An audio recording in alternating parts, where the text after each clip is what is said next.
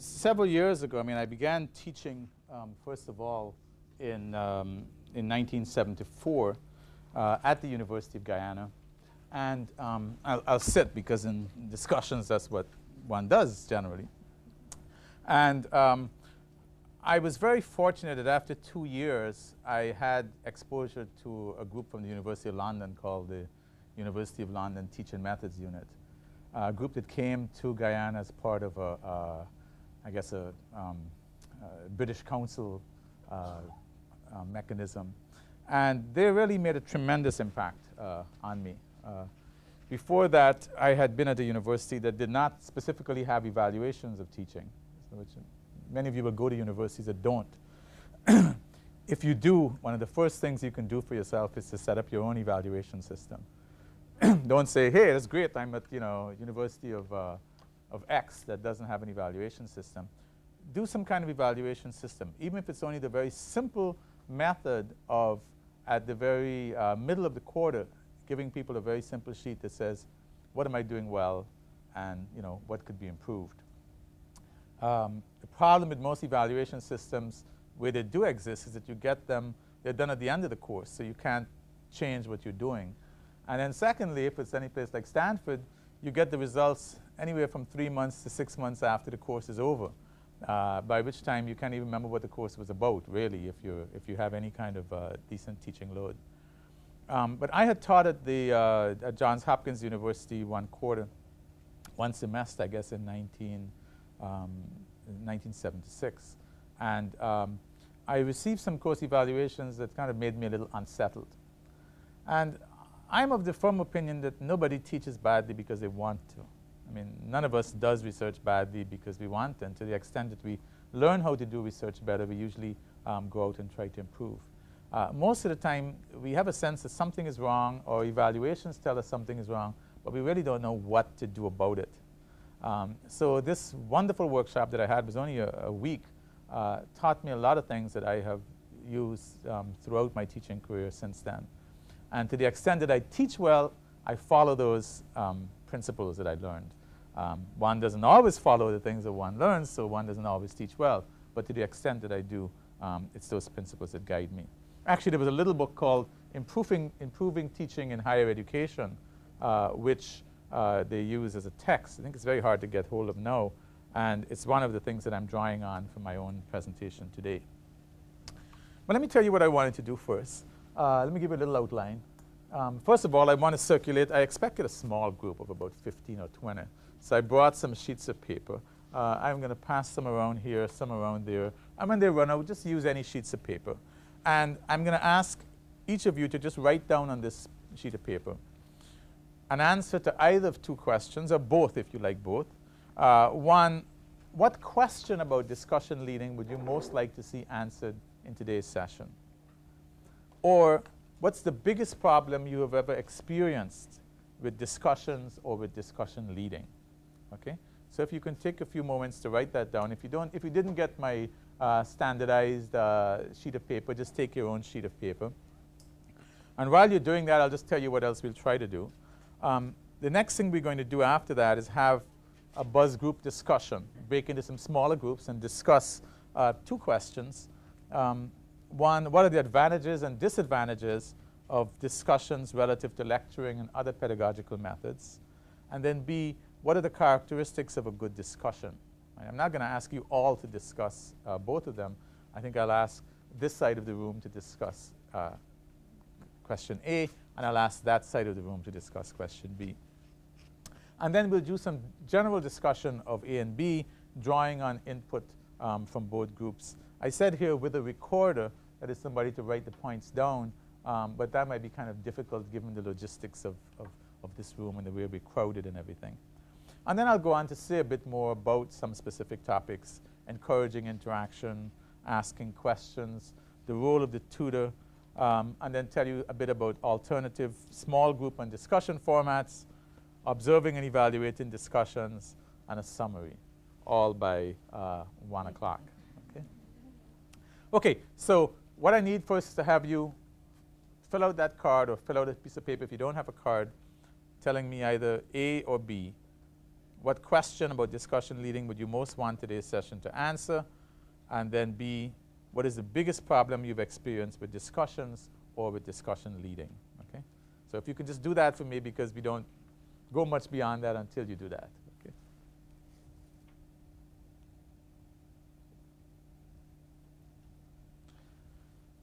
And once you have done that, if you could somehow funnel those back up to me, I take a look at them over here. And why don't you kind of collect over there and then just give me a stack? And okay, you'll collect over there.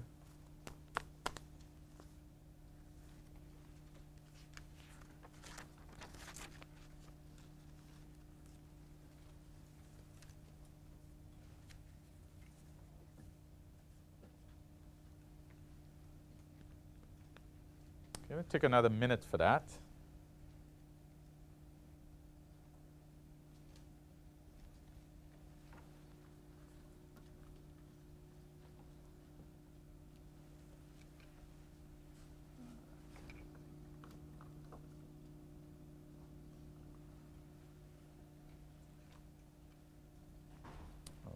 Okay. Good, thank you. All right, we'll have some more that come dribbling in, but if you just give them to Michelle, she'll get them up to me.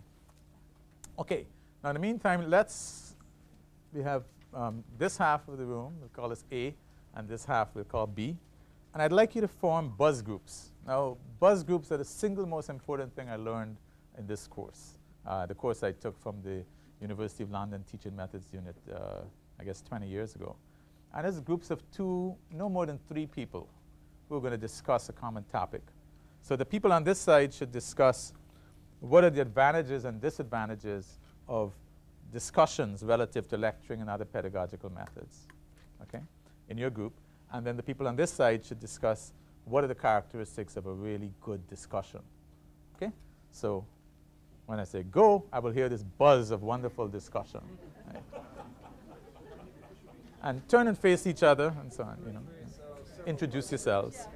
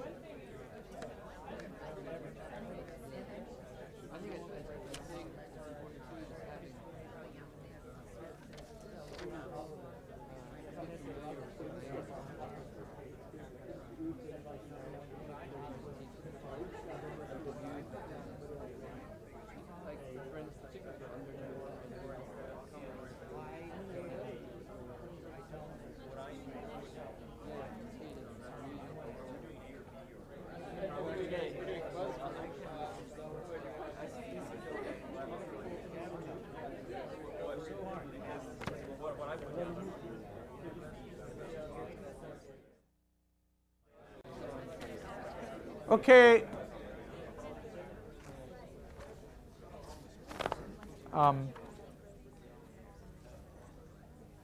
Let's try to get back and discuss this topic. I brought along some papers to make tents. That is, one can either use name tags or tents to identify yourself. And tents are, of course, these nice little triangular objects that one makes. And you then try to just set it up. I've also brought along some Scotch tape. We can use these to put in front of you. Of course, difficulty is a lot of people are sitting outside rather than inside. Nevertheless, let's try it in some way. So name tags would have been better for this group. Let me pass around some tents, and I can pass around some Scotch tape on both sides. So if you can write your name, and then here's some pens on this side, and I have at least one pen over here. If you can just write your names, then that would help, fairly big and broad, okay? And set that up in front or somewhere nearby. And let's hear from the people who looked first at the A question. By the way, there's space all behind here. There's space over here. So come on in if you wish, please. What about the advantages and disadvantages of discussions? And what I'd like is for the groups, the little buzz groups, to just give an idea of the kinds of points that came up in your group. They may not be your opinion. They may just be things that somebody else said within your group. But please go ahead now and give us some ideas of what kinds of advantages came up in your groups. Yes. Go ahead. Yeah, let's see. If you get more people to talk within the group, it's more interesting for the rest of the Okay. Yes? In our group, discussing the main advantage of the lecture is efficiency in covering materials. The main advantage of discussion is just the level of involvement. So that's very basic. Okay. Efficiency versus involvement. Okay. Lectures are efficient if the people are motivated to learn it and understand the importance of what's being said. If they're not, then efficiency doesn't. Okay, it's a question of motivation and which one actually then affects motivation more, lecturing or discussion leading. There's also an interesting question relating to that having to do with retention. How much is retained in either method? I don't know if that came up in any other groups. Yes? Well, there's a chance for students to test their own ideas in a small environment. Okay. Get feedback from them. Right. Chance for somebody to test their own ideas. What else came up? What came up over here? We have a pretty long list. Go ahead. The engagement of students, which is something important. Engagement, yeah. The topic came up of teaching is learning twice. That when one has the opportunity to teach to others, certainly personalizes the information. You mean as a member of the discussion group, when you pass that information on to others, then it personalizes and maybe reinforces but your ideas. Okay. And it gives the lecturer the opportunity to get some feedback on how they perform, what's understood in this. Right. Okay. One of the concerns we had was often in the discussion group is that students clam up. And one of the solutions to that is what we just did here. Right. Break into small groups Right. so people are armed when you come back together Right. with ideas to group, small group. Right. Right. Yes, now of course we should be doing a recorder, but as I said, because of the way this room is set up and everything, we don't have, we're not going to do that. So we hope you're making notes. And by the way, that's one of the things I didn't put down in any of my handouts. But you have to remind people to make notes during discussions, because a lot of people, they just kind of sit back. It's like films, and you bring a film into your class, and everybody just kind of cocks back and so on, and they don't ever make any notes. So you need to kind of create an atmosphere in which you encourage people to make notes on discussions and points that are raised in discussions. It's very hard after you've gone even 5 minutes in a discussion to remember all the issues that came up, especially in the ways that people frame them. So you really want to encourage your participants to make notes as they came up. A little point came up there that I think we don't always remember, which is that when you are in a discussion and you're getting this kind of constant feedback from the audience, you're getting a chance to see how people are learning, which is something that often as teachers we tend not to remember. You would think that we're as much concerned about learning, or ultimately learning is our big business. But we usually tend to focus on our own selves and our own little performance. So I have my lecture beautifully written, and I have my handouts, and I have my overheads and so on. And ultimately the issue is not about us. The issue is about what our learners are getting out of what we are doing with them in the course. And discussion gives you an opportunity to get that kind of feedback all the time, not just on midterms and exams and so on and so forth. Is there any group that didn't get a chance to speak? Let me just sample somewhere behind there. Yes?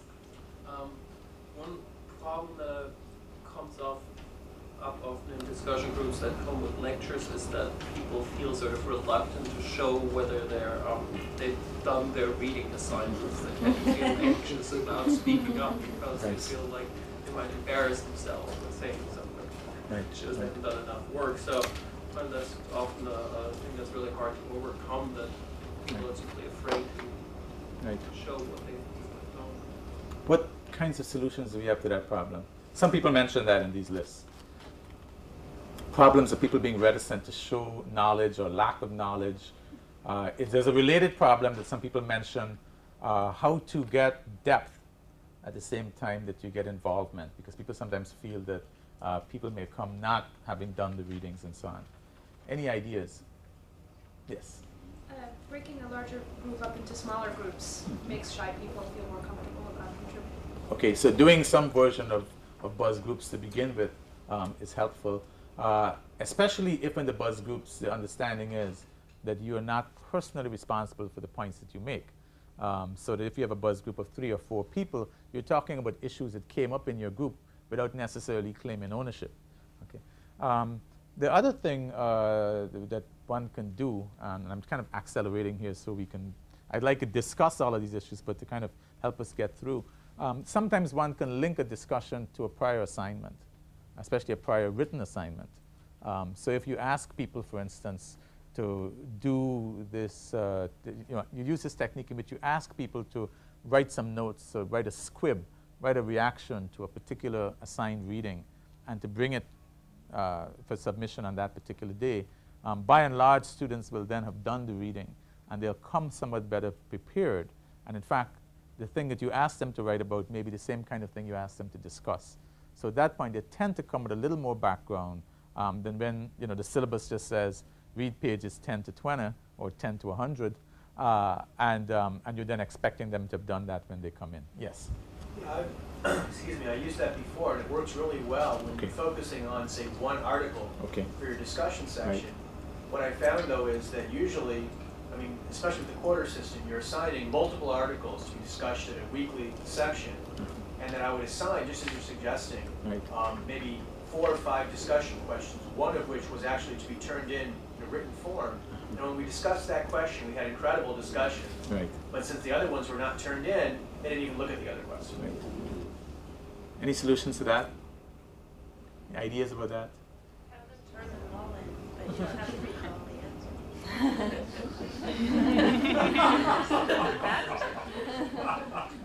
I missed the last part of what you said. Just because students turn in every question doesn't mean you have to read all the answers. Right, no. But I think it's not just a question of reading. You're saying that... Well, it'd be a lot of work to ask the students to prepare like 5 written 2-page things. Right. It's not Well, possible. there's a solution to that, yes. A couple thoughts. One is you could divide the group and have different parts of the class assigned to each question. That's right. The other thing you can do is have them hand in one and let it be known over time that you're always asking them to discuss a different one. Right. Instead of keeping them uncertain. Right. Or you could do a variation. Those are both good suggestions. You could do a variation of the things some people do for exams, where they say the exam will be on one of these 5 questions. And people then really do go off and try to prepare them all. That's a challenge, a very particular kind of challenge that's different from many regular discussions where you don't necessarily require knowledge. Sometimes it's good to, in fact, frame your discussions in ways that don't necessarily require knowledge of the reading. For instance, as a resident fellow, we often assign freshmen a book to read over the summer. And of course, they're the conscientious ones who come back with every page with highlighter and so on and so forth. But then there are the others who clearly just picked it up in the bookstore the morning of the discussion or something. And so we try to include questions that may relate to the larger issues that are raised in the book, but don't necessarily require a knowledge of every single point that's raised on every page. Now, you still want to include in the discussion some topics that allow the people who have done the deeper kind of reading to kind of display that and to raise the issues displayed there. But at that point, the other people can kind of just try to look interested or something, and you can have a bit different parts of the discussion for different people. Of course, I think a lot of times we tend to be afraid of free reign. It's partly because it usurps our role, or because, and this is the point I'm going to make a little later, but I may as well make it now, you don't want to be accused of not teaching. As a teacher, I'm the one in charge. I know the stuff. Knowledge flows downhill or whatever. I guess you're afraid that if you do too much of this stuff, people may say, well, does he really know anything? He just kind of sits there and nods and recognizes different people. And it takes a lot of confidence to not be afraid of that. One of the things that's often amazed me when you have a very good discussion going is how, when it goes very well, people can end up coming up with many of the points that you wanted to make. I mean, you could almost have your own little checklist and scratch off many of them. And then at the end, it may only be 2 or 3 other points that you have to make. In fact, this is partly what I'm doing here with this technique. I mean, I could have just dealt with the first part of this presentation by saying, you know, pluses and minuses of discussions using, you know, my own experience and the books I have and so on. But I think a lot of the points that I would want to make and a lot of points that the books make have already been made in one form or another by people in the group. And when they arise out of this kind of group participation and group discussion, they tend to be, you know, much more deeply felt, much more strongly believed, much more clearly understood than just presenting a very long lecture. Please come in, by the way. There's really a space all over behind here, and I feel bad to see people kind of standing up outside. Any other disadvantages? Along that line, we were talking about how to effectively deal with digression. Digressions, right. How do you deal with digressions? Anybody? You needn't have been an A group, you know. You guys all have some expertise. How do you deal with digressions? Anybody? Yes. Bounce the response, the digressive response off another student. You can see if that other student will help guide it back. Sometimes it works, Okay. sometimes it doesn't. Kind of a reflector approach. Draws the other students in. Yes. You don't want to digress as much. Right. Okay. Any other suggestions? I think that at some point you just have to craft the word and make sure that the discussion is structured and that people stick to the text. I mean, you have to take a Stalinist approach at some point. Okay. Right, so she's saying we have to crack the whip. Of course, you don't necessarily take a Stalinist approach, right? I mean, typically what lecturers do, what's the favorite phrase that we use? That's very interesting. That's a very interesting point, Jim. But can we get back to the other issue that we were dealing with? Yeah. Yes. You can actually say that without, if you leave the but out, it probably has a different tone to it. So if you say, for instance, that's a very interesting point. Now, and then just go back to the other thing without so the little words like but, like that can kind of target to the person that they've been sort of, put off in some way. Put off or put down. Yes, you're right. Sometimes, of course, it really is interesting. It's just not today's topic. You could say, so we really will talk about this next week, and keep those thoughts and do bring them again next week, and so on and so forth. Let's just turn over here and see what people consider the characteristics of a good discussion. So, any good? People talking, not just a TA or a few students. Okay, many people talking. Right. That probably is the thing that came up most often on these sheets, or at least the converse. Nobody talks. And I say, let's discuss this, and nobody talks. Okay? Mm-hmm. Anything else? Yes. Phrasing the topic in using as examples items that are relevant to the people in the group. So phrasing your topic with their experience. Okay. So that's at least the beginning, at the beginning phase. Presumably, what we would mean is that as the discussion proceeds, your topics or your concerns do get maybe addressed, but from their perspectives, right? And I think a lot of times we have to be prepared for it coming out somewhat differently than how we, initiated it, because that's precisely the point, that you have ideas and knowledge being filtered through many different minds. That's the whole value of discussion, or one of the values of discussion. Okay, what else? What else makes a good discussion? Yeah. Whether or not it sticks to the agenda you had at the end, being able to summarize the main points of the discussion and letting the students leave the discussion with some main points in their head, so they don't feel like it just ended without some kind of closure. Okay.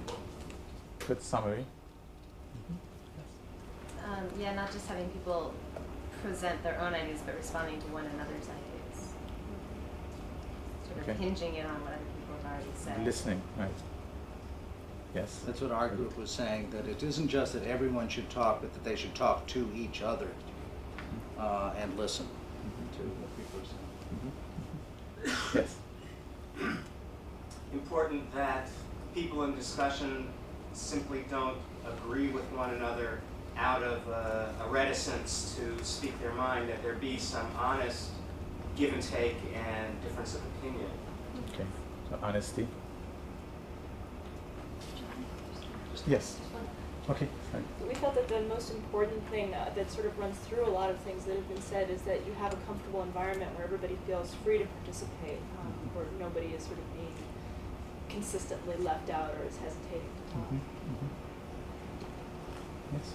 I was just adding to those 2 points. We're creating an atmosphere where people feel safe to express their honest opinion, so that they know that they can share those things without being attacked.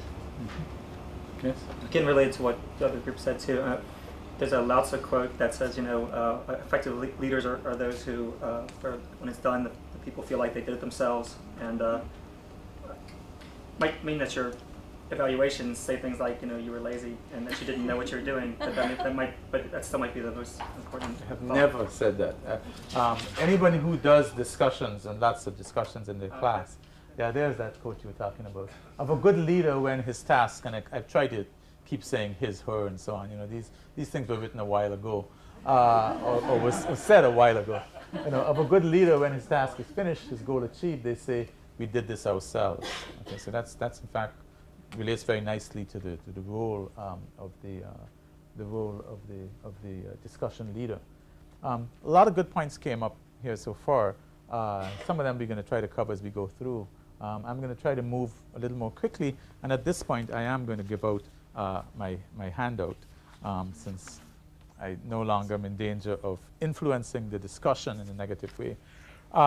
Just take a look at those quotations that I have on the first page, because I think they get at a lot of the deeper values and deeper experiences that people tend to have more with discussion than they tend to have with lecturing, and is one of the motivations for really trying to perfect your art of discussion leading. The fact that it very often seems to produce more imaginative thinking. It tends to produce more excitement, more interest, tends to make people sit up and be more highly motivated than other kinds of teaching. And you have at the end from Rogers, 1969, I've come to feel that the only learning which significantly influences behavior is self-discovered, self-appropriated learning. I'm going to go very quickly now to some points, some suggestions that I can make drawn on my own experience and drawn also from the references which you have at the end of this handout that deal with some of the problems that people commonly encounter in discussion leading, and in fact are some of the things that came up in these sheets that you provided for me. I'm going to put some of these things up here on the overhead, primarily for the benefit of people who might be watching the broadcast later on and not have access to our handout.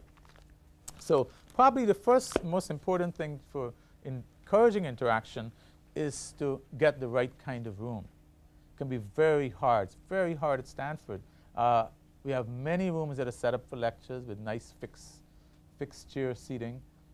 Much harder to find a room like this, okay?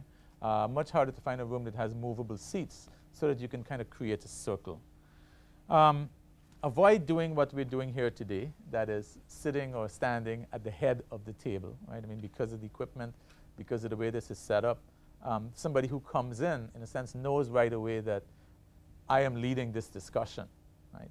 And it's also one of the reasons why the kind of discussion we've had so far, all your questions and feedback have been coming to me, right? It's partly because of the size of the group. It's hard to do a discussion with 50 people. But ideally, you should consistently resist, the head chair at the table and sit somewhere in the middle and, in a sense, just be another Joe or Jane as a way of facilitating discussion. Use things like these name tags or, little tents so that people know who they're talking to. I mean, Fred and Marianne and Ronaldo and so on, rather than just, the guy with the blue tie or and so on and so forth. Now, point D has to do with what you do while people are speaking. And there are somewhat different opinions. Some people say, of course, it's very important to show this kind of engaged interest in the one person. And you want to do a measure of that. But that can be really intimidating for some people too. You know, everybody's attention is focused on you. So sometimes what people suggest is, in fact, you know, you look at the person, but you also glance around the group so that the person feels a little less pressure on them, and so that you're sensitive to what other people may be trying to say or wanting to say. That's the only way you can kind of pick up feedback from the group about who wants to go next. Use the method that I've tried to use to some extent today, the Socratic method. It's very easy when people ask questions to say, you know, here's the answer, all right? It really takes discipline to say, but what do you think? And of course, maybe the first few times you try it, they kind of laugh at you. But it really becomes a habit to try and get them to figure things out for themselves. Now, obviously, you're coming to kind of add some information to modify an answer, but you really want to encourage them to think things through for themselves, okay?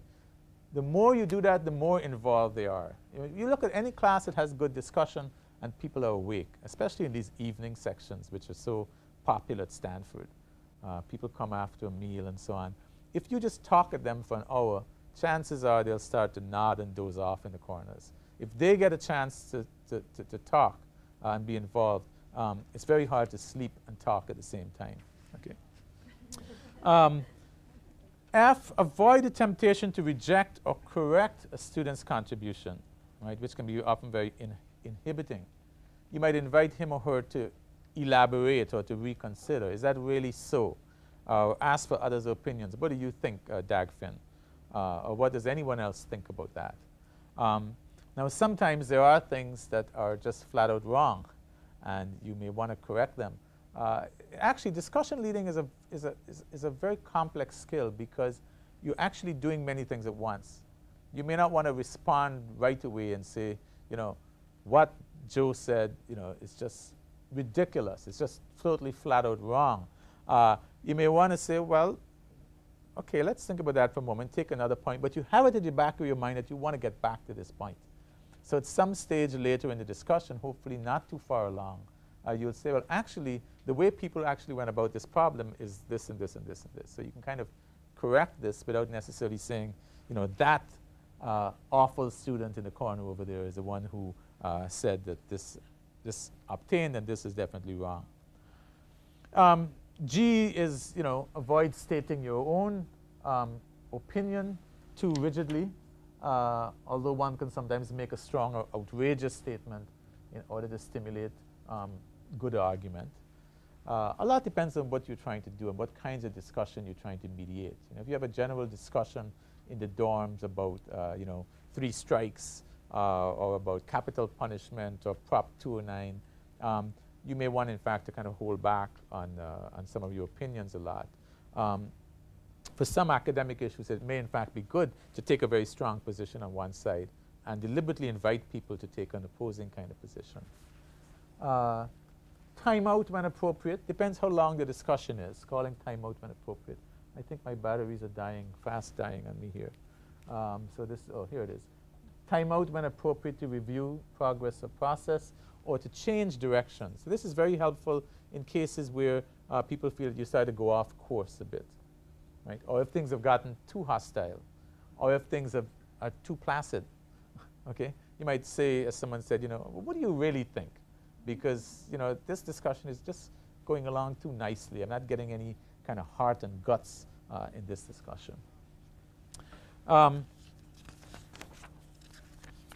Finally, again, for the benefit of those who are looking on TV, give dominant students alternative roles like note-taker. Okay, Frank, you've been doing such a good job. If you could make some notes on the points that are taking that we're discussing, that may help. And of course, looking at and recognizing others. You have to be careful of that because sometimes Frank is very dominant, but next to him is, you know, Bill, who may be very quiet. And if you just avoid looking at that part of the room, you may leave out Bill altogether. And then notice reticent students, seek out their opinions.